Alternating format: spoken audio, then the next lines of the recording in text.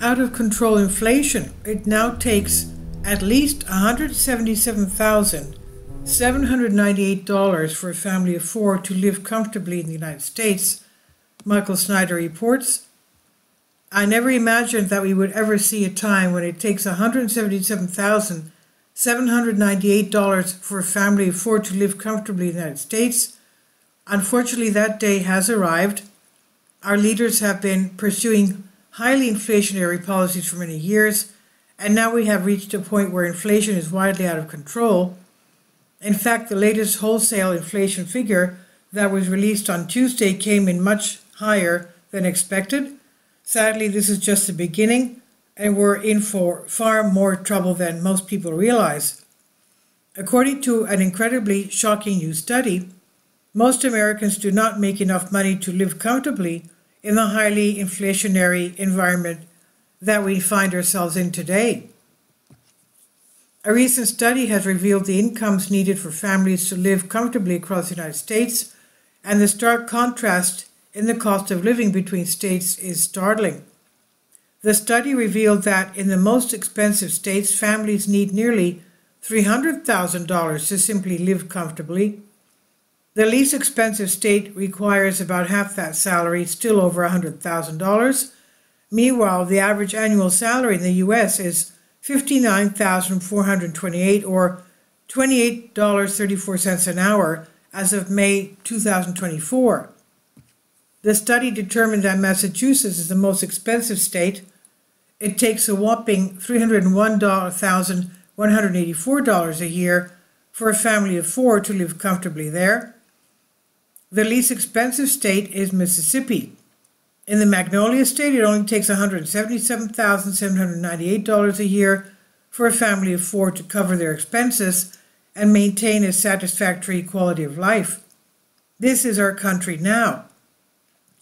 I feel like I've been banging my head into a wall. For more than a decade, I have warned that this would happen, and now it's here. And even more inflation is on the way. Americans already contending with persistent and stubbornly high inflation just got more unwelcome news on Tuesday. There are more price hikes likely coming down the pike. Wholesale inflation picked up in April to its highest rate in a year, according to the Bureau of Labor Statistics data released on Tuesday. In April, inflation at the wholesale level jumped 0.5% in just 1 month. Inflation at the wholesale level rose much more than expected in April, the latest sign that price pressures within the economy remain elevated and difficult to tame. The Labor Department said Tuesday that its Producer Price Index, which measures inflation at the wholesale level before it reaches consumers, rose 0.5% in April from the previous month. If you multiply that figure by 12 months, you get 6%. And of course, you need to approximately double any number that the Biden administration gives us in order to come up with a figure that's anywhere close to accurate. By now, just about everyone realizes that the rate of inflation in this country is massively understated. For example, Joe Biden insists that the rate of inflation has been low for quite some time, but home prices have risen by more than 47% since the start of this decade. Home prices have surged 47.1% since the start of 2020, easily outstripping the gains seen in recent decades. It's according to a recent analysis by RESI Club of the Case-Shiller National Home Price Index, which showed that house prices in the 1990s and 2010s grew a respective 30.1% and 44.7%. Let's all be honest with one another. The truth is that we are in the midst of a raging cost of living crisis that has no end in sight. And this should not surprise any of us. Our politicians continue to borrow and spend trillions upon trillions of dollars, and all of this borrowing and spending is extremely inflationary. The economic specter haunts America, and it's almost one that many American politicians, Republicans and Democrats, say a great deal about but are reluctant to address. The name of that shadow in the United States national debt that it is the national debt, what the U.S. Treasury Department defines as the amount of money the federal government has borrowed to cover the outstanding balance of expenses incurred over time.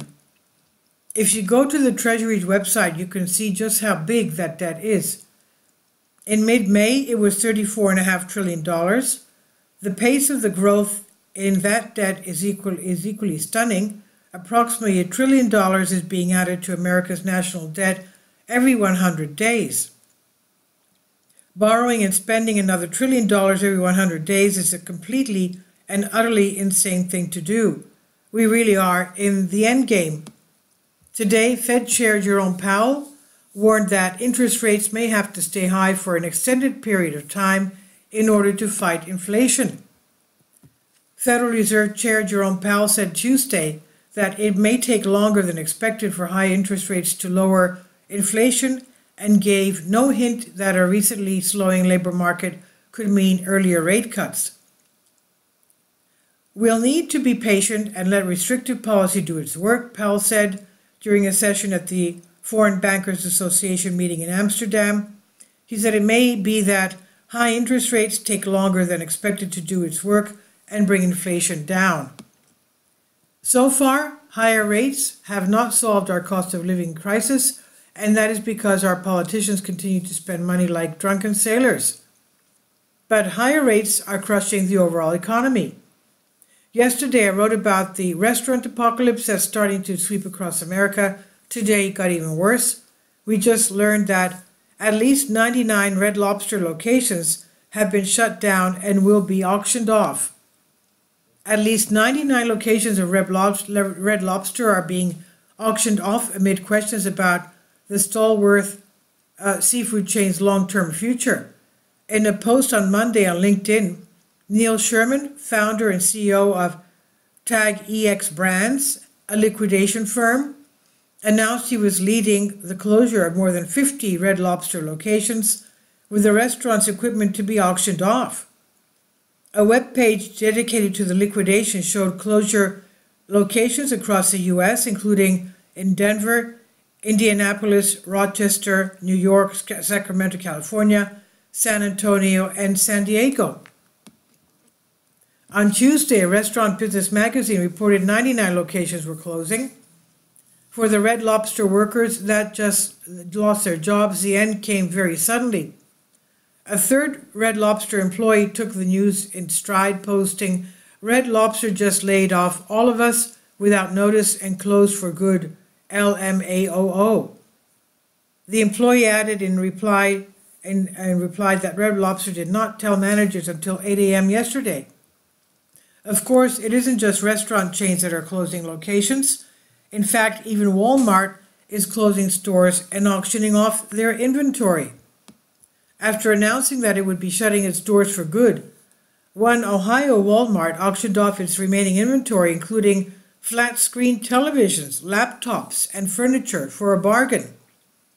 The Walmart at 3579 South Street, High Street in Columbus opted not to renew its lease in a once bustling strip plaza.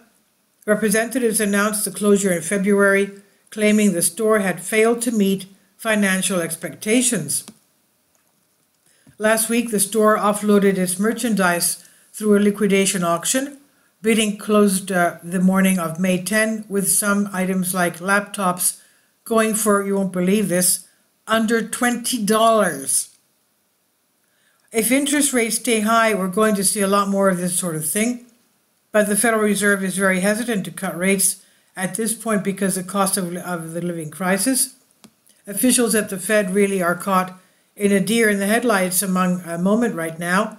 But no matter which way they ultimately choose to go, in the short term, more stagflation is ahead.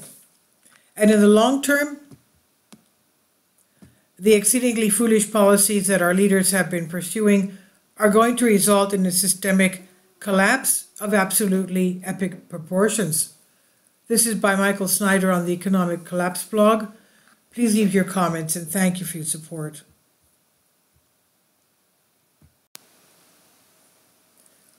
Michael's new book entitled Chaos, available in paperback and for Kindle on Amazon.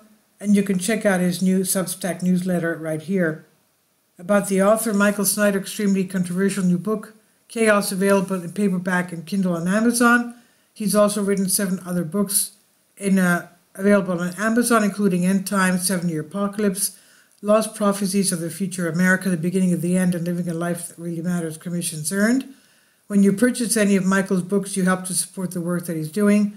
You can also get his articles by email as soon as he publishes them by subscribing to his Substack newsletter. Michael has published thousands of articles on the Economic Collapse blog, End of the American Dream, The Most Important News, and he always freely and happily allows others to republish those articles on their own websites. You can connect with Michael on YouTube, Facebook, and Twitter, and share his articles on your own social media accounts. It's definitely a great help. These are such troubled times and people need hope. John 3:16 tells us about the hope that God has given us through Jesus Christ. For God so loved the world that he gave his only begotten Son, that whosoever believeth in him should not perish but have everlasting life. If you have not already done so, we strongly urge you to invite Jesus Christ to be your Lord and Savior today. Finally, support my Patreon account. The daily posts are 5 videos daily, and they are totally different from what I have on my YouTube channel. Thank you so much for your support and that you find all my content so interesting. You'll find the Patreon account details in the description box below.